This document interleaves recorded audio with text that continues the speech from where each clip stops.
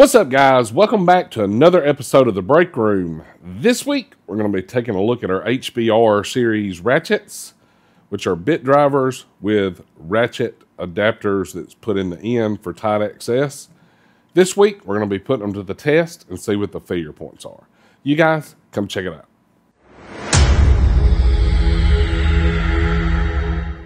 Alright guys, like I mentioned in the intro, today we're going to be taking a look at our HBR series bit ratchets. We've done a full video on these explaining the differences of them, but today we're going to be putting them to the test, and that way we can see where the failure points are. So before we get started in this video, the first thing I want to do is explain the two that we've chosen for the test. It is the HBR8. It's an 8-inch bit ratchet with a 1/4-inch drive in on one side and a 5/16 drive on the other. Both of them can be used with the adapters to convert it from your 1/4-inch bit ratchet into a 1/4-inch socket, or your 5/16 in into a 1/4-inch socket.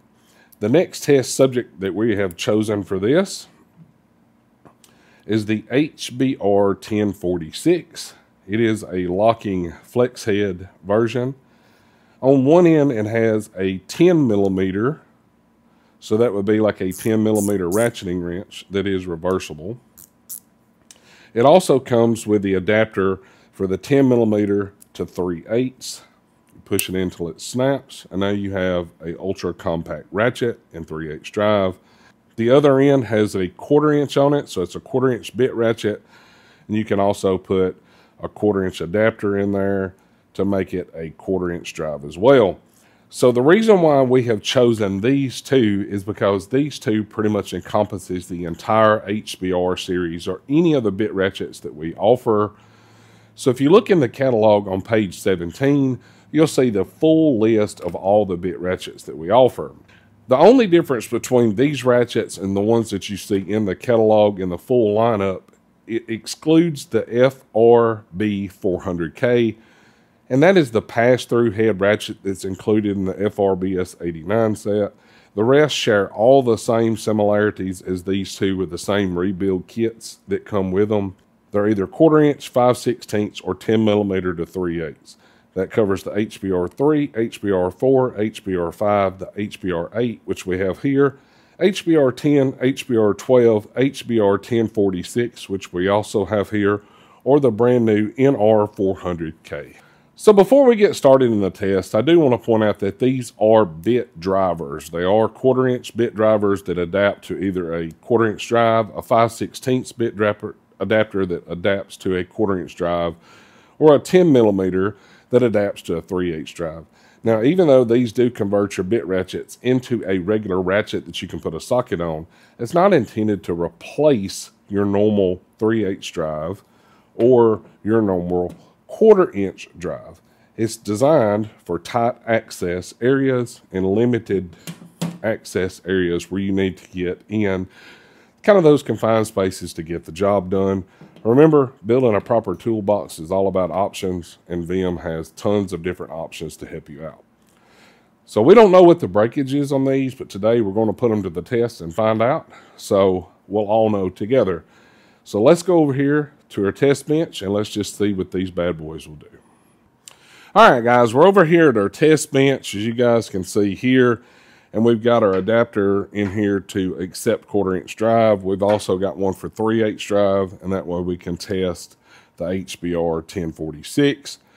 So we'll start our test with the HBR8. We will start on the 1/4-inch drive head, and we'll work our way up to just see what we can get to. Like I stated earlier, we don't know what the breaking point of these are, but we're fixing to find out, hopefully. The way it'll work, we'll put our bit adapter into our bit ratchet. We'll place it into our meter, and once we start applying force, you'll see it here on the screen. And once it gets to maximum peak torque, it will lock on and hold itself there, and that way we'll know.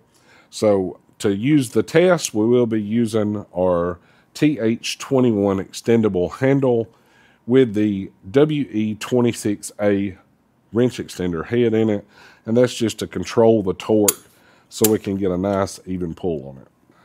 All right, so we'll zero our meter out. we'll place our tool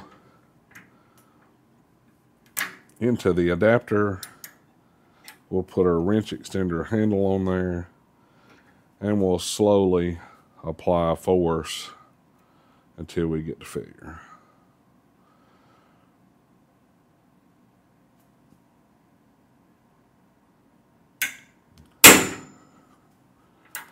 And there we go. So it feels like it stripped the gear out. You can see 32 foot-pounds.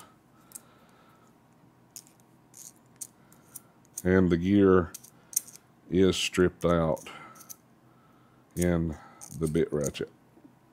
So the 1/4 inch side got up to 32 foot-pounds before failure.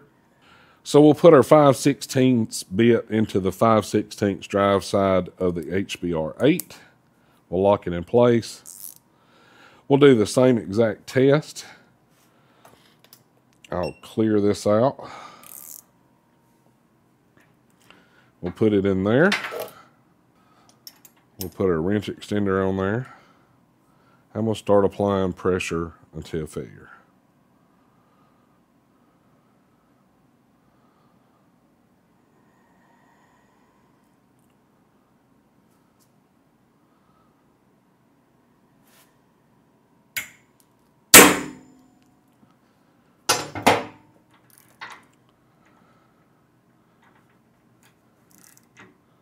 Well, it slipped, but the ratchet, I think it stripped some of the gears out on the ratchet because it slips in that one spot. All right, so 38 on the 5/16 side as well. I think it just kind of broke some of the teeth off the gear inside the way it feels. So 38 there. So now we'll take the HBR 1046. We're going to be testing the 10 millimeter side, which is a 10 millimeter ratchet and wrench. We're going to put the insert in it to make it a 3/8 drive. We'll have to remove our 1/4 inch adapter.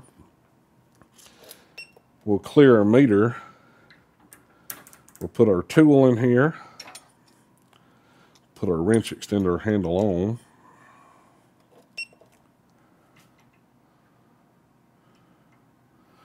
And we'll start applying force until we get to failure.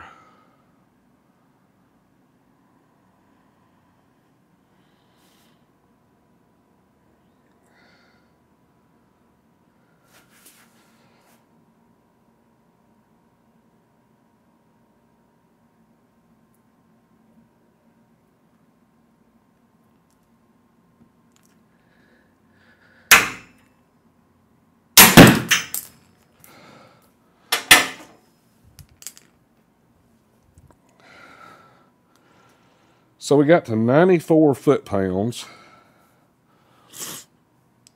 And the failure is not in the head, as you guys see. It broke in the flex head portion. The head still works. Get it out of here that way you guys can see. Head still works perfect. Changes gear. Works perfectly. So 94 foot-pounds, and that's the failure point. So that's pretty impressive. So like I said, guys, before we started this test, we didn't know what the failure numbers were on these tools, but now we do know. It's pretty impressive. That says a lot for pretty much a bit ratchet. So that's pretty cool. Now we know what those failure numbers are.